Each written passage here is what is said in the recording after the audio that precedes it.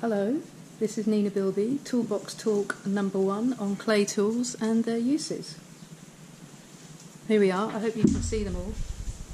Now I've got lots of tools in my toolbox for clay, and they are divided into fancy pants tools that are specialist for specialist jobs, measuring tools, bashing and scraping tools, cutting tools, texture and taking away tools, modelling themselves, applying clay, wood and metal, and loop tools for cutting.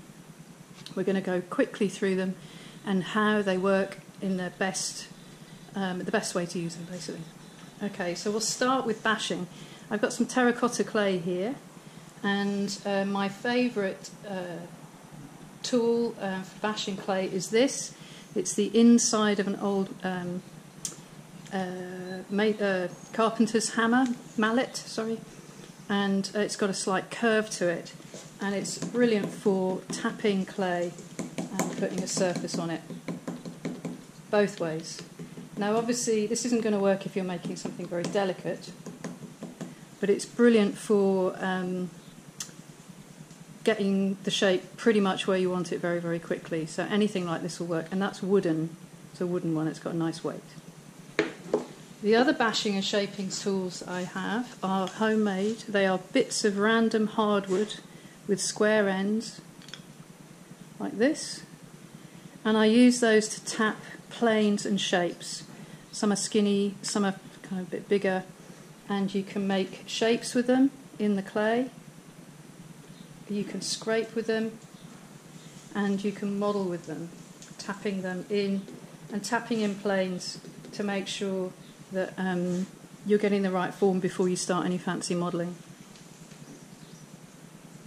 So these, very cheap to make, in fact free if you're clever. They are hardwood pieces, and they have been sanded and wire-wooled to quite a fine finish. The end grain has been polished, and this one has a bit of an angle on it, which is brilliant for tapping an internal shape. So don't underestimate the power of these pieces of wood. I've had them years. You get your favourites, and they are a very, very useful tool when manipulating clay.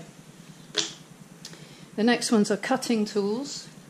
The obvious cutting tool in any modeller's box is a wire, and that's a very clean cutting tool.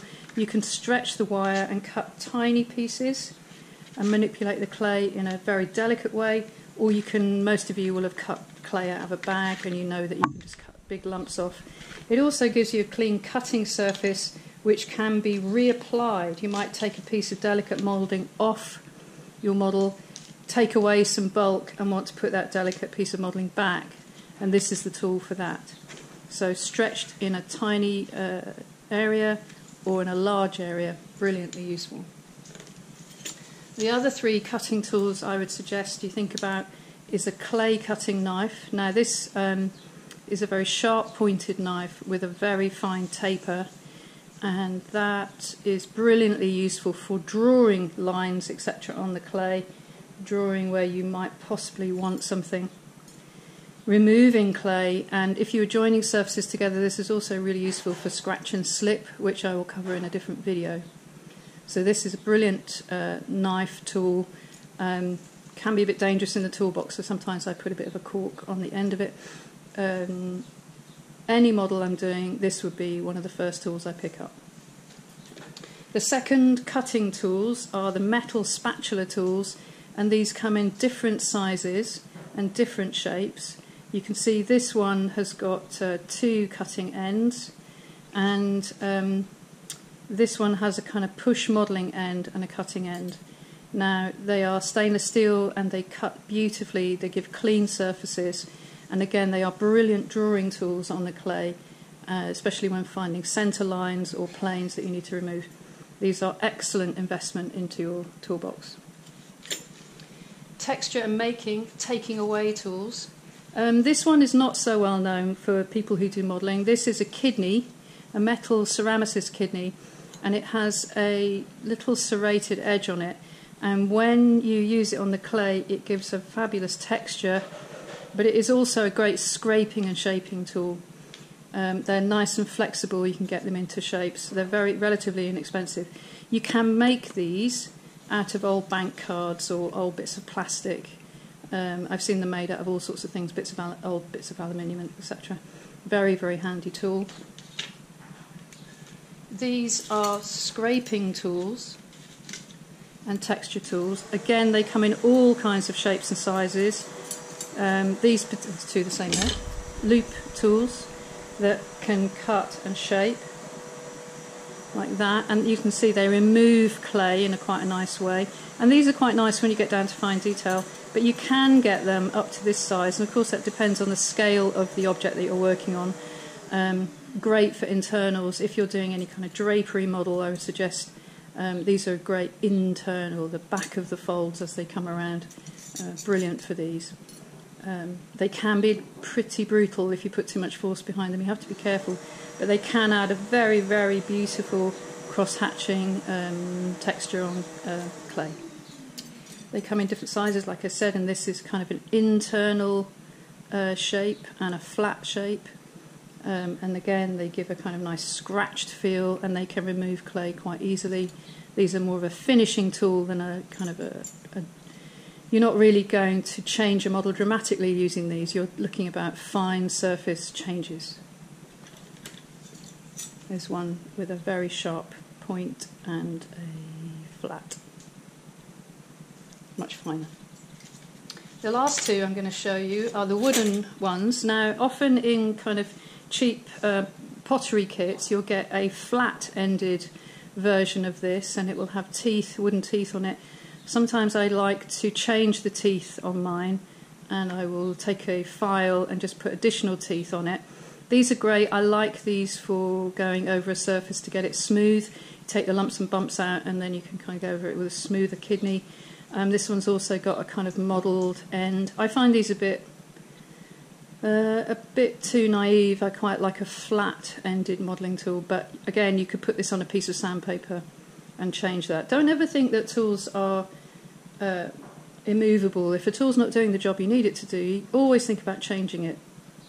You know, I was told that tools have to earn their keep. You know, they pay rent. They're sitting in your workshop. They need to pay rent in the lifetime that they're with you, so make them useful for you. The other thing I have discovered over the years are paint brushes that have been cut down to a kind of stubby end, and you can push with them in a soft way and get a kind of delicate turn. These are not smoothing tools. Brushes are not smoothing tools. They are sculptural tools when it comes to modelling, and you can kind of use the stubby end to kind of tease the clay back into the body of the model, and you can make them obviously out of any size brush. You have to keep them clean quite a lot. They get clogged up quite quickly. The next one is the basic modelling tools. Now, spatulas, these are kind of like wooden spatulas, wooden modelling tools. These are very large ones, and these would be some of the first ones I pick up because you're adding clay perhaps to a model. And these are very useful.